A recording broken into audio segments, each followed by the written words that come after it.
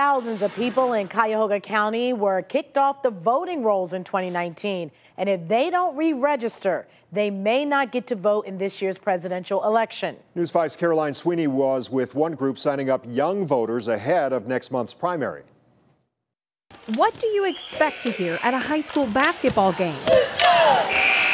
But what about hello, ladies. This? Are you registered voters? With hours before the deadline, a last-minute push to register anyone. Hey, fellas. And everyone. Are you registered voters? To vote. Hi, sweetie. Are you a registered voter? If they say yes. Excellent, excellent. If they say no. When you're going to be 18? These volunteers signed them up. So what we need you to do is you're going to fill out all of the highlighted sections in yellow. I guess it's kind of important though, right? In 2019, almost 29,000 voters were taken off the rolls just in Cuyahoga County alone. When you compare our state compared to other states surrounding us, we actually do a lot worse with voter registration. We have about 1 million people in the state of Ohio that are not registered to vote. That's why Representative Bride Rose Sweeney proposed legislation to prevent the purge. Hey, I'm so excited. She calls it an opt-out system instead of what you see here. And how old will you be? An opt-in system. It was like I'm growing up. The new legislation would require schools to give the Secretary of State's office student information. You're just what we're looking for. So they could be added automatically. Really, if it wasn't for today, I probably wouldn't register to vote. I knew it was important,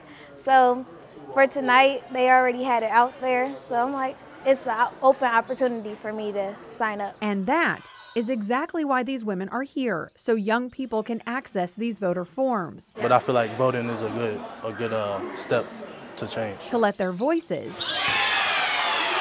be heard. In Warrensville Heights, Caroline Sweeney, News 5.